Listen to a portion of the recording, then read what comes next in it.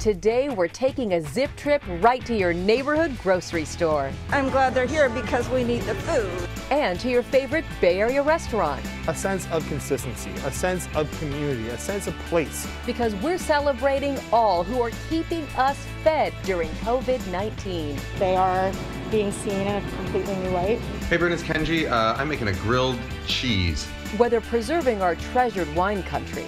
We have great faith. Our faith is big, but we do have roller coaster moments. Or caring for our most vulnerable neighbors. We're trying to help the needy, the ones that really need this and that's really struggling. It's all about the food we eat on this KTVU FOX 2 special zip trip, the power of community.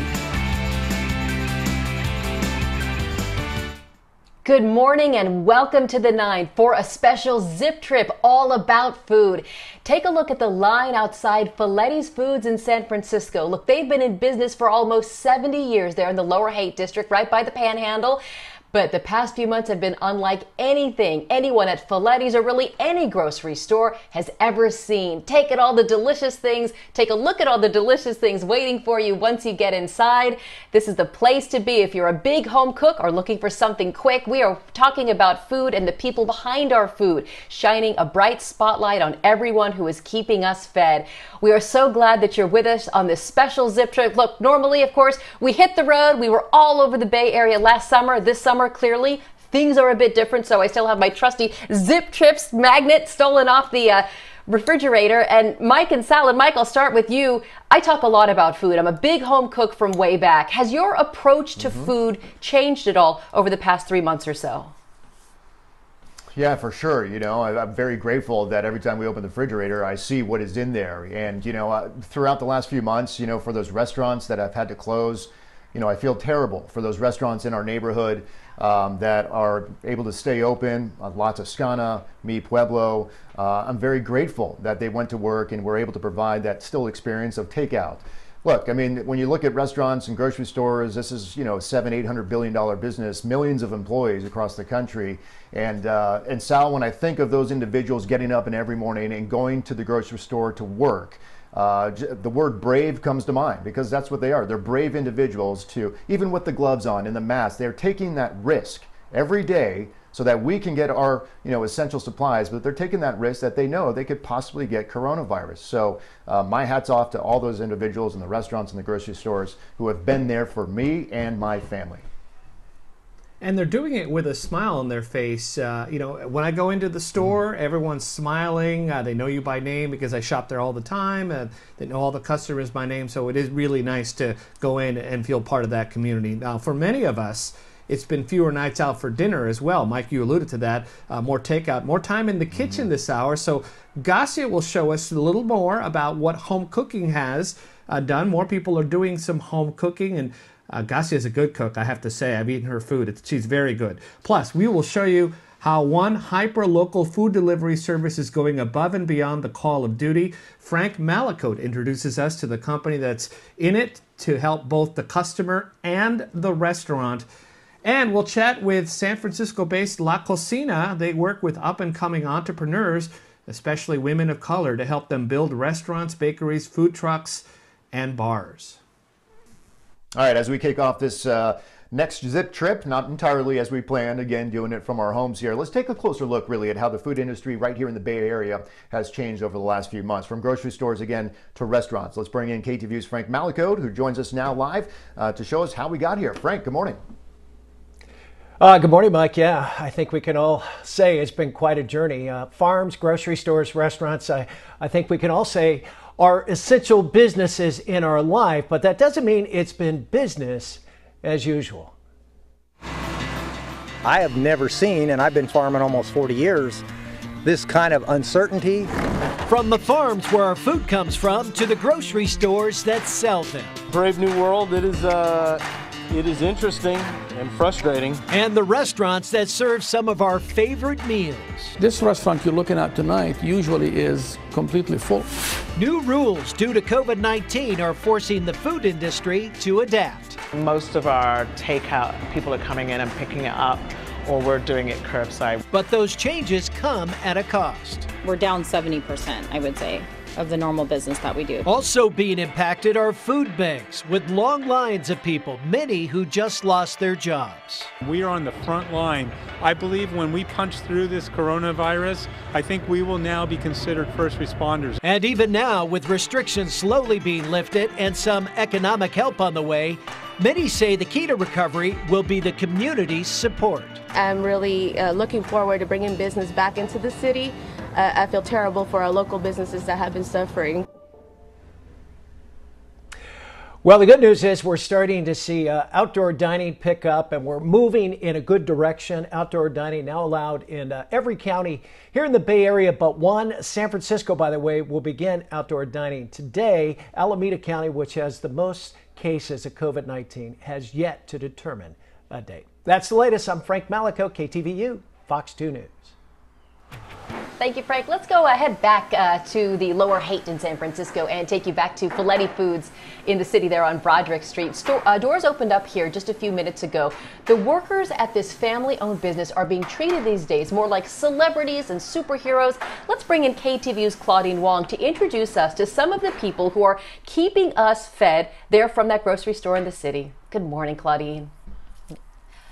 Good morning, Gassia. Yes, Filetti's is like a family, and certainly in the early days of this pandemic and our shelter in place, and really to some extent still for people now, grocery store workers are the only people we were seeing on a regular basis. And so, I mean, we know we need them. They know it too.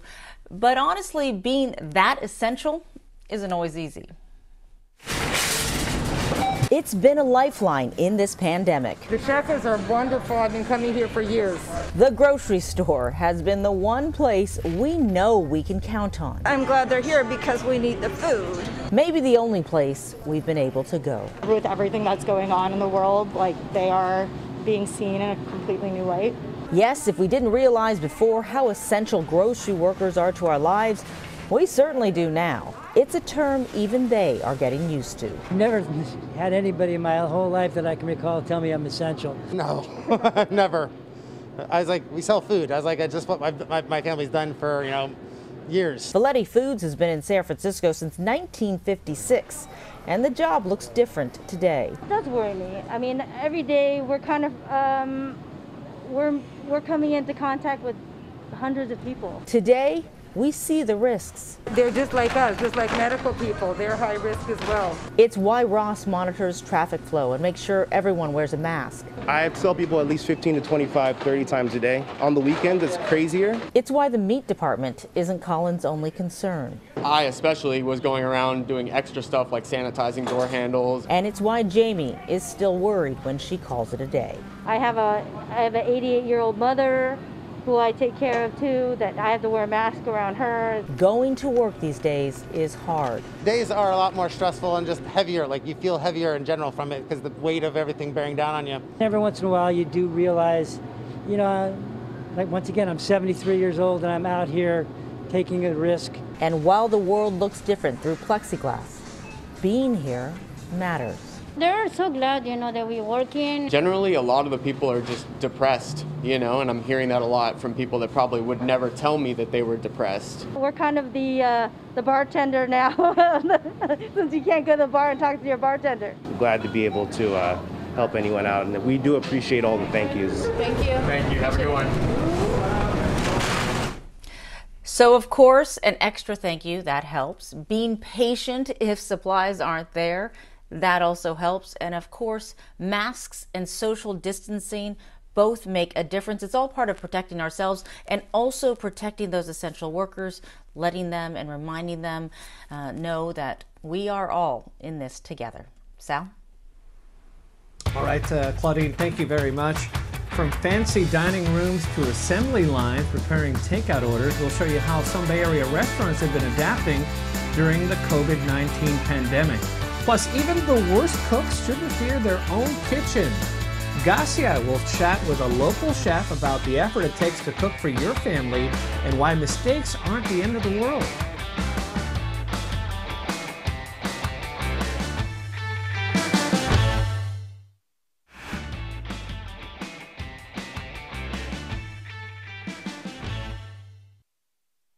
Frontline food workers have really stepped up to the plate across the Bay Area when our communities needed it most, and KTVU is so proud to highlight some of them. Today we are honoring Joe Giampaoli, owner of the Calmart supermarket in San Francisco.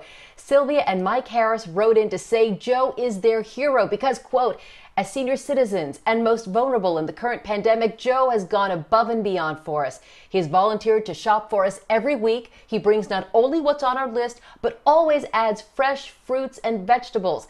He also includes treats such as our favorite kind of ice cream and branded potato chips, all at no cost to us, despite our offers to pay. Congratulations! Like, I know a lot of you are relying on your grocery store to make food at home, and we are cooking an awful lot. I know you've seen this all over Instagram, from banana bread to babka. I had the chance to speak recently with Kenji Lopez-Alt. He's a chef, author, and partner at the San Mateo restaurant Worst Hall. We talked about why so many people are spending so much more time in the kitchen these days. Making pizza, making bread, and baking cookies seems to be like sort of universally appealing things for people. Why do you think that is? It feels like empowering to bake a loaf of bread, you know, because it's like a daily staple that most people buy. And when you see these videos on YouTube saying, hey, here's how you can make bread, people are like, oh, I can make bread. And then they do it and they're like, oh, I can make bread. You know, it's one of those things I think helps people feel good about themselves, and it's inexpensive. And it's, and again, it's like, you know, it's a fun project to do with kids. Baking is very family friendly. So I think it's appealing to the current situation we're in. Banana bread, I think the obvious reason is that people were overstocking stuff at home and bananas go bad when you have tons and tons of food. And a good way to use them up is making banana bread. You know, I think baking projects in general are kind of an inviting thing for families cooking at home. Especially when kids are home from school, because baking is something that kids can really participate in, you know, dumping ingredients, measuring flour, mashing up bananas, all those things. So I think that explains the banana bread. As for the baking, I think it's, again, just because people have more time now, you know, making a sourdough starter can take a couple weeks, and then baking the actual loaf of bread is a multi-day project, you know, even once you have that starter. So I think it's fun for people to have a long-term project now that they have a little bit of time at home. My big project recently was I made the babka from New York Times. It took 3 days, and my boys devoured it in an hour, but it was something I'd never tried before. That's the nature of cooking, right? You put in a ton of work and then it all disappears in a couple minutes. Kenji Lopez-Alt says he's been getting a lot of response to his videos on YouTube. Hey, Brent, it's Kenji. I'm making a grilled cheese. No fancy camera or kitchen crew, just a home cook with a GoPro. What I kind of want to sort of recapture with the videos I'm doing is that, you know, I grew up watching people like, like Julia Child and Jacques Pepin, even some of the early Food Network people, you know, they were doing everything live. They're talking to an audience, they're cooking this thing live, and they're messing up from time to time.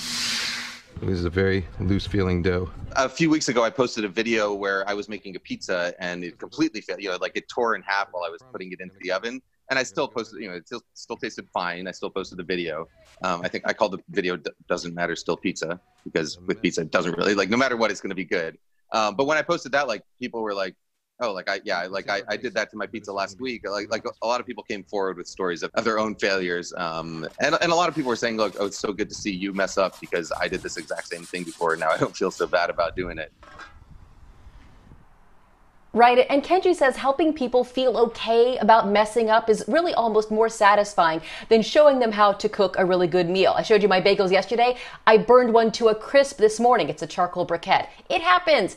Kenji says that cooking really is like riding a bike. You are going to fall or fail in the beginning, but once you get the basic skills you need to have confidence in your abilities, you can cook someone you love dinner. You know what I say, if someone cooks you dinner, it means they love you. On the subject of dinner, I know it is early, but I have shared a story and my family's recipe for one of our family's favorite dishes online. It is, of course, shish kebab. And we've also talked about how my love of cooking started way back. So if you'd like to learn more about shish kebab and apple pie and why it is the perfect meal, head over to the Mornings on 2 page at KTVU.com and the KTVU mobile app. You know, Sal Castaneda, you're a big cook as well. Are there any family dishes that you're creating yourself now at home because your whole family can't all get together these days?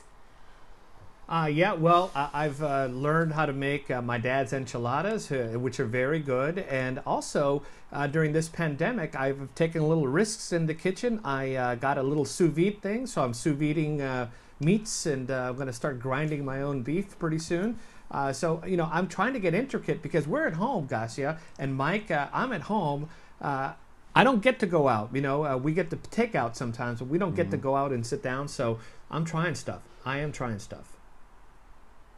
No, you guys have definitely stepped up your game. My game is still the same, which is no game at all when it comes to home cooking. Look, before the pandemic, I did cook a little bit here and there, but you know, in the end, with my wife now home, you know, working from home, she doesn't really like me in the kitchen, which I respect. You know, she's like, just get out, I got it. And she's a wonderful chef. So what do you say?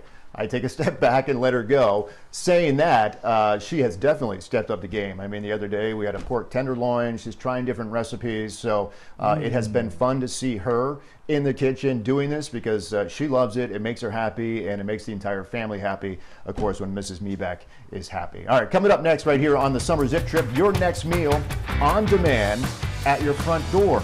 We'll show you a company in San Francisco's North Beach that takes food delivery one step further for both recipient and business. But first, financial hardship during the pandemic is exponentially higher for people already struggling to make ends meet.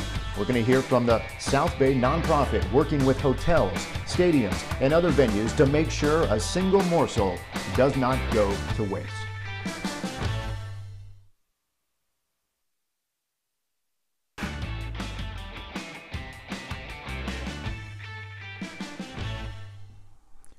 Another frontline worker deserving of recognition is Courtney Dam, an employee at Lucky's grocery store in Pinole. Now, Courtney, a woman named Lori, wrote in and says that you're her hero, quote, because she has not missed a single day of work amid the current pandemic. She is the most dedicated and positive employee you'll ever meet. You will never find a more happy and generous person than Courtney. Thank you for all you do. Lori, wonderful words. And Courtney, from all of us here at KTVU FOX 2, thank you again for what you do there at Lucky's in Pinole. All right, right now we want to highlight a South Bay nonprofit that is changing the way it works to really help feed the people out there during this pandemic. Hunger at Home, that's the organization, typically gathers surplus food from hotels. We're talking about event centers as well as stadiums. Well, now it's providing meals to tens of thousands of people, of employees who are currently out of work. And the founder and the chief executive of Hunger at Home is Yul Sterner.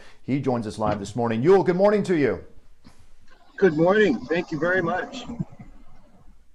No, of course. Look, I know you're doing wonderful things out there. So before I even ask you a question, I've got something to tell you right here, because I know you rely on a lot of donations, especially financial donations. And right now, out of the gate, we are very happy to announce a $1,000 donation to your organization. And this $1,000, I just want to mention, comes from the Summer of Gordon, led by Chef Gordon Ramsay. That show airs again Tuesdays and Wednesdays right here on KTVU. But you'll, right out of the gate, it's a start, and we're going to be raising money throughout the day for you guys there. But $1,000 coming your way from the Summer of Gordon. That's awesome. Thank you. What a great way to start out. Yeah, no kidding. And we got more coming. Again, we'll talk about that a little bit later. Jump up and down a little bit. When the when the pandemic hit, tell us how you had to change your model, or basically how you had to operate differently.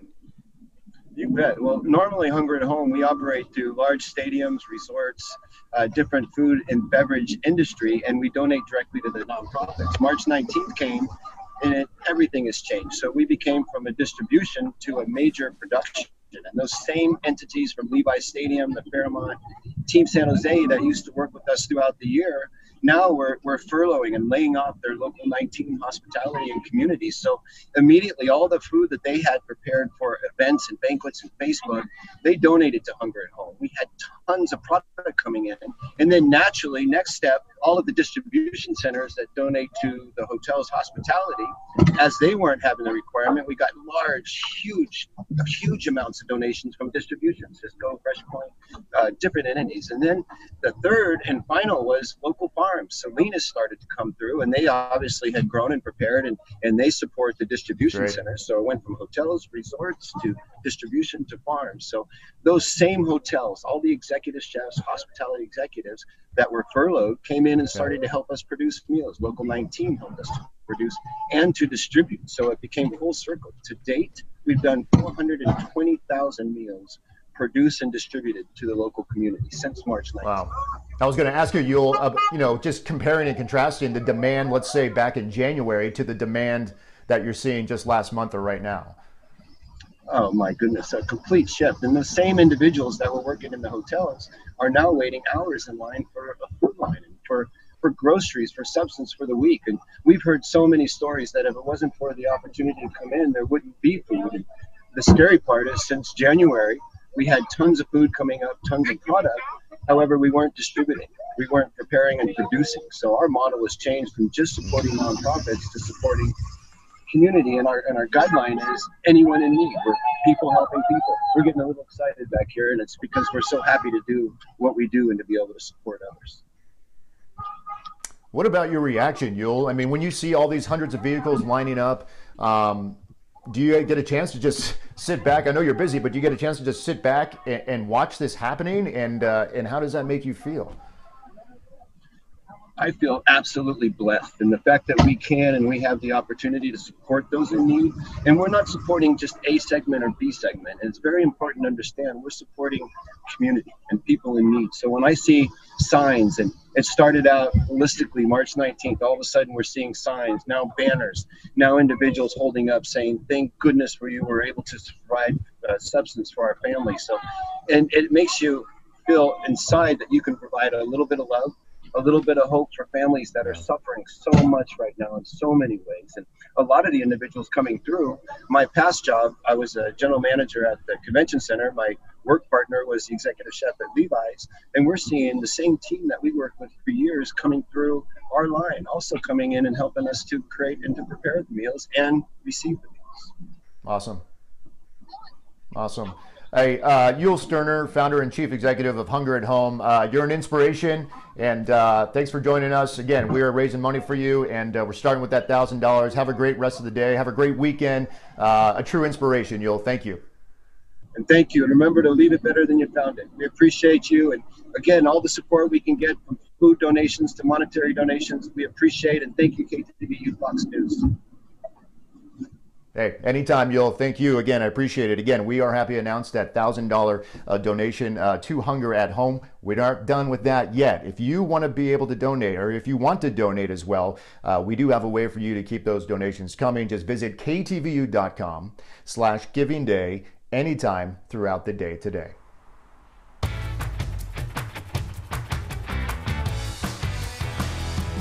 Still to come on this Zip Trip, celebrating the power of community, Sal takes us to the North Bay to check in with a restaurant that turned its whole operation upside down. How Valette and other places like it adapted to new COVID-19 regulations. Then food on demand, how delivery services have really changed during the pandemic. And the one delivery company in North Beach that's going the extra mile while logging all of its regular miles.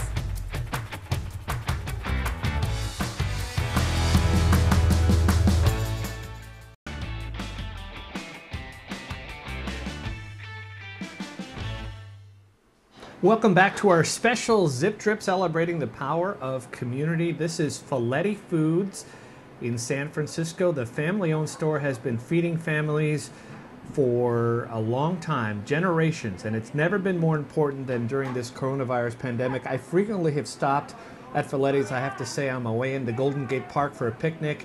Boom, boom, you stop in Feletti's, you get some provisions, and then you're on your way to Golden Gate Park. It's a great place, and I'm glad it's still there. We also want to give a shout out to Russ Cox of Dale Cox Distributing in Petaluma.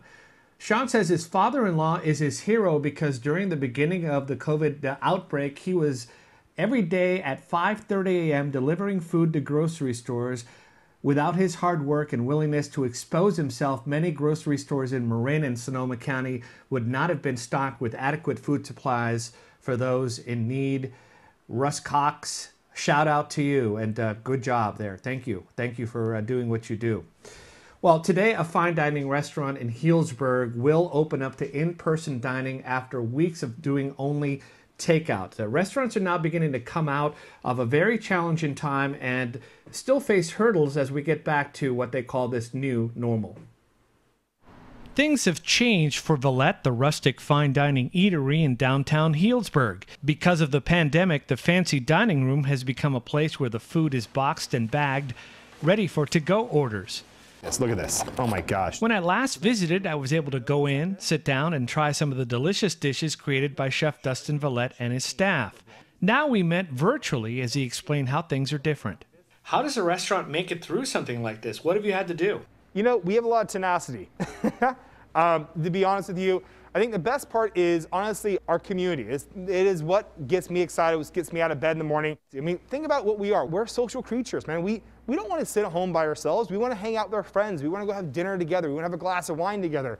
We want to break bread together. And, you know, right now we can't do that, but we can in a very small micro way. We're able to produce food, people to kind of, you know, sit at home and experience Valette at your house, right? We do the Valette to go thing. And, you know, it really, in our mind, it gives people the ability to kind of not worry about the reality of what's going on out there in the world, but instead, just for an hour, half hour, 45 minutes, break bread together. On the menu this evening, a harissa-crusted whole petaluma chicken with lemongrass and turmeric-scented rice and grilled eggplant.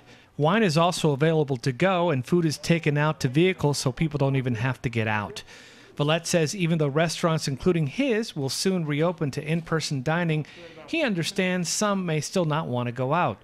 For this reason, he says his to-go meals will continue for the foreseeable future, and in-person dining will include appropriate social distancing. And I think right now is where every restaurant is doing whatever they can to bring a sense of normalcy back to our daily lives. Norma Alvarez is one of Valette's longest employees. She says she's thankful for being able to work, especially since so many of her restaurant worker friends haven't been so lucky. They are working fewer hours and some have no work at all. Again, tonight is the night there for Healdsburg. Valette's is going to open to in-person dining. I spoke with the chef. He's very excited. I think a lot of restaurant owners, Mike and Garcia, are excited about having restaurant customers face-to-face. It's going to be different. They're going to be spaced out. There's going to be new things to do. They're going to be some, you know, might even be taking your temperature, but it's something, and I think a lot of people are excited. Mike, I know that you've been doing takeout with some of your restaurants, and you might even want to go into a place that has appropriate social distancing. Yeah, I've been craving it, you know. I mean, over the years, my wife and I, who once worked in restaurants, you know, here in the Bay Area, you know, we've made a lot of relationships in that industry, good friends. In fact, I just got a message this morning from a friend who works at Sam's and says, hey, we're open, let's go, come out to the deck, you know, take a ferry over. And, you know, you build those relationships. So yes, the restaurants are not just about the food and the delivery of it, the execution of it, but it's about that relationship, Garcia. It's about interacting with those individuals, and to think they've been unemployed, you know, for over the last few months. And I know a lot of people can't do it, and that's important to know. But if you can, it's important, Garcia, to get out and support these establishments that have been here in the Bay Area for so long.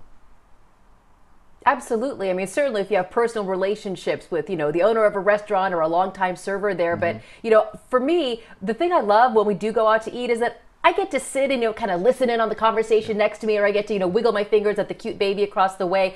It's just about people. You're having a communal experience. And even if you take that same great pad thai and have it delivered or bring it back to your house, the pad thai is great. For me, that's 50% of the equation. The other 50 plus is definitely the people who surround you as you're having it. So definitely going to make that a plan for my family very soon. Let's talk about shopping for food and how that's changed. Many of us have definitely noticed that some prices for food items are going up. Some things such as flour were in very short supply at the beginning of the COVID-19 pandemic. That's all beginning to change. The COVID-19 outbreak really has forced America to take a good hard look at its food supply chain and what's happening inside U.S. manufacturing plants.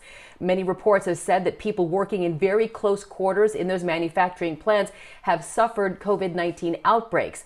Let's talk more about our food and how it gets to our dinner table or to our restaurant by bringing in Anthony Chang, Director of Kitchen Table Advisors. Thank you for being with us, Anthony.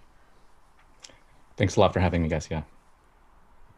It's great having you. You know, this pandemic has really forced me personally and all of us to examine, where does that bag of flour come from before I grab it off the store shelf? Or what about that perfect New York strip that magically arrives on my plate at the restaurant? Absolutely. Sorry, Garcia, what was your question in there? I was just going to say, I think it's high time that we took a good hard look at the food supply chain in this country. Yeah, I absolutely agree. I mean, as we're seeing right now, in contrast to the risks that we see in long and global supply chains, what we're seeing in places that have shorter supply chains, farmers markets, local independent grocery stores, we're seeing more resilience and farmers stepping up, farmers working together to be able to do what they have been doing for a long time, which is grow healthy food and feed our communities. I've been going to farmers markets for 15 plus years here in the Bay Area. It was a different experience the first time I went after the COVID-19 pandemic. It was very quiet. It was very peaceful. There were a lot of restrictions in place, but my farmers market was very much alive. Yes, absolutely. I go to our local farmers market here in Mountain View every Sunday morning. Absolutely, I think you're just having another conversation around community and people, and kind of, I think the farmers and the farmers market managers have done a good job of keeping us all safe with social distancing guidelines and masks and all of those things. But yes, I think that farmers and community members are just are wanting to be able to know where their food comes from and be able to have that kind of more secure line to good, healthy food. And at the same time, it's the community and the resilience that we can find in this community that is so important, kind of giving hope and inspiration in this time. For many people, a farmer's market is sort of the perfect all-day Saturday outing. For other people, it is a complete luxury to think of making a special trip to go to the farmer's market, maybe pay $8 for a dozen perfect eggs, from the farmer. How do you suggest that people who do not have the luxury of either time or finances or transportation to still support local farmers and get the best food for themselves and their families? Absolutely. There's a lot of ways to support local farmers beyond going to the farmers market, which is a great option. I can offer three. One is CSAs, or community supported agriculture. Two are mutual aid efforts, and three are local independent grocery stores that have relationships with farmers. So our family gets a CSA against community supported agriculture, which is a weekly box of organic vegetables that gets delivered to our neighbor's house. In the last 3 months, we've seen the number of boxes that we go pick up go from like 10 to 12 per week to 50 or 60 per week. So it's a great way to have a relationship with a local farm if you can't go to the farmer's market. A second, seen a lot of community-driven mutual aid efforts. I know a woman in San Francisco that's volunteering to go to the farmer's market once a week to buy produce for 5 or 10 families and deliver it to their homes. Also know that there are a couple in Silicon Valley that's organized dozens of families to essentially do a buying club to work with a couple of small organic farms in San Juan Bautista. So people have the opportunity to band together with their family, friends, neighbors to participate in something, to initiate something like this, or participate in something that might be already existing in your community. Oh, and the last thing on local independent grocery stores, there are many in the Bay Area that have direct relationships with small family farms. And so folks are curious, ask questions about where their produce is coming from, and support the grocers that are buying directly from farms. That's another way that you can support kind of our local farm community. What's the number one change you'd like to see for the industry coming out of this pandemic? That is a big question, Garcia. I think that there's a couple things on a couple different levels. I mean, I think folks seeing farmers and farm workers and that as essential workers, and that compassion, empathy, I think is super important. And at the end of the day, 80 to 90% of agricultural labor in this country are Latino immigrants, and many of them in undocumented and mixed status families, many underpaid and undervalued, especially in big agriculture. And so if one of the things that I want to see is real respect and dignity for the people who grow our food, for the farmers and the farm workers. And that will require really, really big structural change in our society. It's talking about affordable housing for everyone and universal health care, and also things like immigration reform, ending police violence in Black and brown communities, and investing in community care. These are the kinds of, they're big things, but these are the kinds of things that will bring dignity and respect to these important folks in our community that are growing our food. Every time we pop a strawberry from Watsonville in our mouth, I tell my boys, someone picked that berry, treat it well. Thank you so much, Anthony Chang, Director of Kitchen Table Advisors, for joining us today. Thanks so much. Uber Eats, Postmates, DoorDash, they've all been thriving during this pandemic as takeout orders have really spiked over the last few months. But saying that, those services also take a healthy cut of the pie. Frank Malico back with us once again this morning. And Frank, there is one food delivery service out there that is 100% free, and it's also getting some pretty good reviews.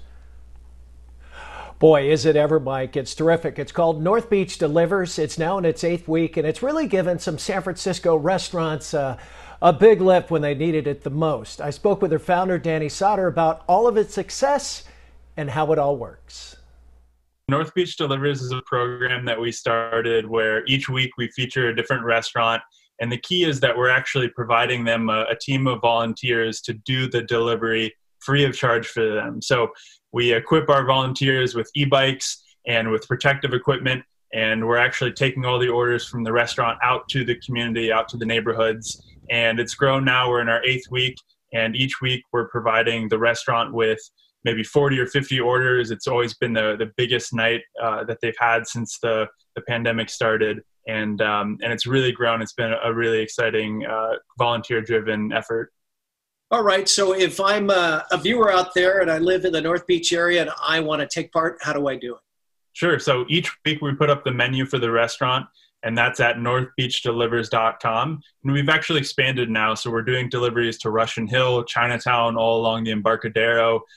So you just go each week, and we've got a menu on there. You select what you want, you select when you want it delivered. We give you a half-hour window, and we'll drop it off. We're doing Thursday night deliveries each week.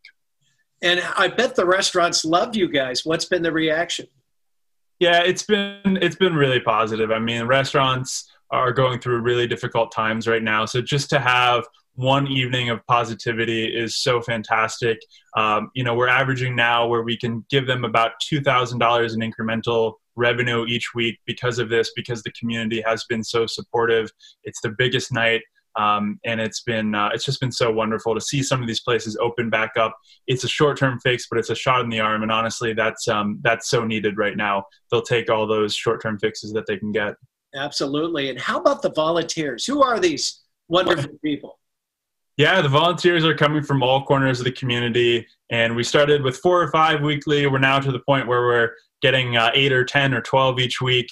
And people of all ages, people of all backgrounds, and just people really looking to do something tangible each week to help. And, they're volunteering a few hours. They're getting a lot of exercise. Sometimes they're walking. Sometimes they're hopping on bikes. But it's something positive that they can do right now. It's something they can actually contribute to. And occasionally get fed, maybe? Yes. Very often the restaurants will be generous and give us some of the food. And, we have to do some of that taste testing too to make sure it's good. And it's always great.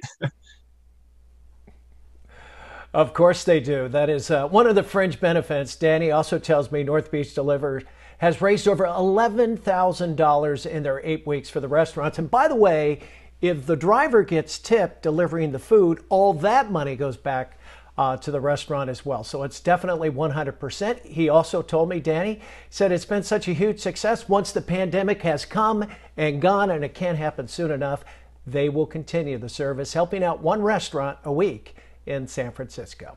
That's the very latest. I'm Frank Malico. Sal, we'll send it to you. All right, Frank, thank you very much. Up next, it's excruciating trying to keep your cafe or restaurant going during this pandemic, but what about building one from scratch? I'll chat with a local nonprofit that works to ensure women of color get just that chance. Plus, we're going to wine country.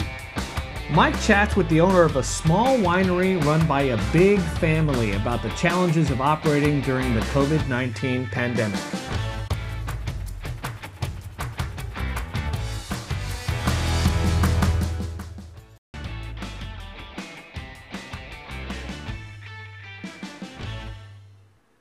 Our frontline food workers have been helping everyone stay stocked up on essential goods. Today, we're honoring Armando Castellanos. He works at the Safeway in Oakland's Fruitvale Diamond District. Shauna Flowers says her son is her hero because he manages to complete his shift all the while making the customers feel safe and appreciated, always with a smile and a "how you doing?" He is my hero for life. Armando, nice work. All right. A San Francisco nonprofit is working to build equity in business ownerships for women, immigrants, and people of color. In particular, it helps small businesses in the food industry realize their dreams. Let's bring in Emiliana Puyana, the group's program manager, to chat about La Cocina. And Emiliana, thank you for being here. La Cocina is probably just like every other entity experiencing some challenges during COVID-19? What are those challenges? Yeah, thank you so much for having us here. I mean, there's so many really, but first and foremost that, our industry has been totally disrupted and people's ability to earn a living and the traditional channels by which they accessed, sales opportunities are at the moment all but gone. So I wanted to ask you, because, starting a small business is already hard enough. And especially for people who you may not have the resources. How do you help them, and what extra things have you had to do during this time? Yeah, I mean, so we support people first in generating an idea and flushing out that idea and concept, and then we support them in the process of formalizing their food businesses. That obviously includes getting the right permits that are needed, and kind of finding access to capital. So how much money do they need to formalize, and where can we find that money? And then we provide them access to affordable commercial kitchen space, and lastly, access to sales opportunities. That's been really, really hard to come by at this particular moment in time. We're lucky that we have our shared commercial kitchen space, and we can make that at the moment available to our entrepreneurs for free to mitigate some of the costs of running a business when the revenues have been so greatly reduced. So that's one of the ways. We've also created a community food box, so anybody in and around the Bay Area can go on our website and order a food box for a family of 2 or a family of 4, and it's made up of really delicious foods from all over the world. My grandmother made tamales and pupusas and that kind of stuff. And she sometimes would, give them to relatives or maybe under the table sell them. So this actually is something that, if you have a woman or a man or whoever who is making tamales or something like that, and they think, wow, these are good, I could get a business going, you can help them do that, right? Yeah, I mean, that's exactly what we do. And we were born out of the informal, thriving informal economy in the Mission District. That's a way in which people have earned a living in our city for a long time. It's a way that I hope people continue to earn a living, but also for folks who want to formalize that and have a little bit more security as to sort of where their next paycheck is coming from, or even grow that to the next level. Then that's what we're here to do, and that's what we hope to do. Emiliana, real quick, how can people become more aware of, maybe they can go to your website, aware of these small businesses that you're helping to pop up? How can they can they just come to your website and, find businesses like this? Yeah, absolutely. So all the information that folks will need in order to support businesses is right on our website. I mean, by going on there, you'll see a list of all of our businesses, graduates and current businesses, where you can find them. We can redirect you towards their websites. We'd love to say at La Cocina that folks have 3 opportunities a day to make an impact, to vote with their dollar. And for us, those opportunities are breakfast, lunch, and dinner. And particularly in a time like that we're in today, it's important to sort of put our money where our mouth is and support the sort of businesses that represent the sort of diversity we want to see in the world. All right, Emiliana Puyana of La Cocina, thank you so much for joining us. You're doing good work, and thanks for being on Mornings on 2. Awesome. Thank you so much. Have a good one.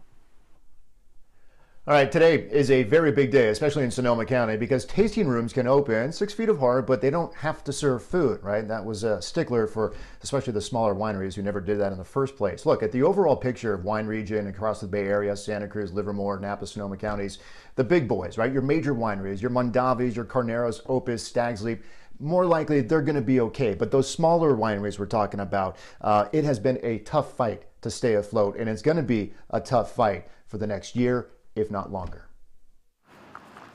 On Rama Cellars, a small Napa Valley winery with a big heart, a big family, all fueled by a husband and wife with a passion for the grape and for the glass. 80% of our business has been impacted. Definitely. Miriam Puentes says she and husband Juan Jose started the winery back in 2008. Here we are 12 years later, living through a pandemic, and like many small wineries, they're struggling to stay open. Percentage of people that are going to be scared to come back to Napa or go into tasting rooms. And then we are so small that the only way I'm going to be able to to really maintain and differentiate myself with the statistics that are going on about wine sales in the wine industry, are going to be to personally attend my tasting room 7 days a week. This has been extremely detrimental to everybody, large and small, wineries, hotels, restaurants, shops, etc. So it's been devastating. Lindsay Gallagher is president and CEO of Visit Napa Valley. Gallagher says pre-pandemic tourism revenue for Napa County, $2.2 billion. Cut that by 70%, and the county's looking at about $1.5 billion in losses for the year.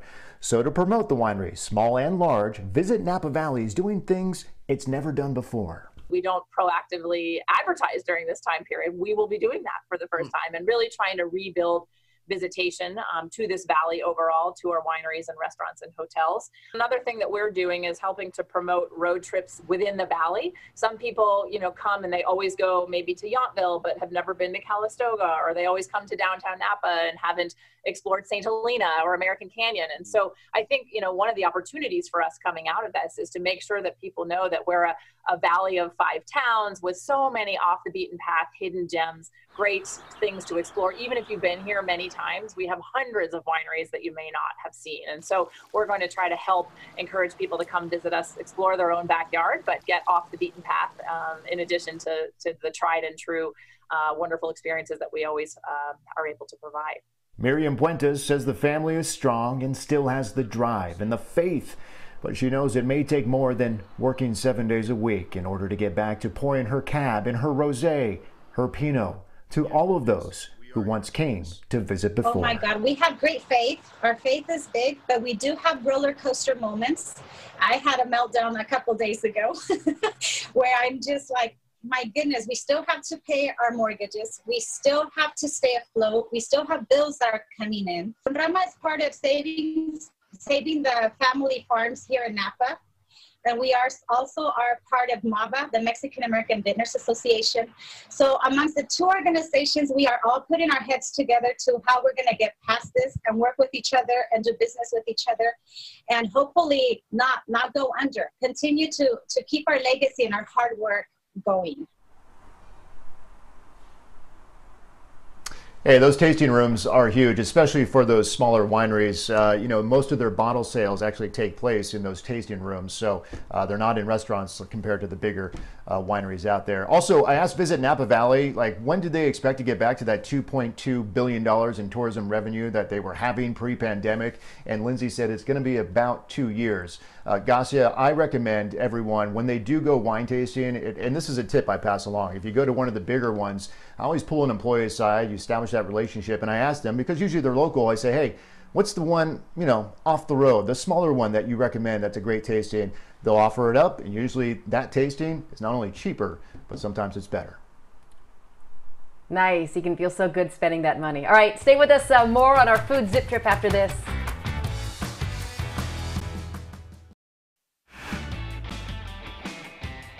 Thank you for joining us on the Zip Trips. We're going to do another one in 2 weeks. I hope you enjoyed it, and we look forward to seeing you on June 26th. Goodbye now.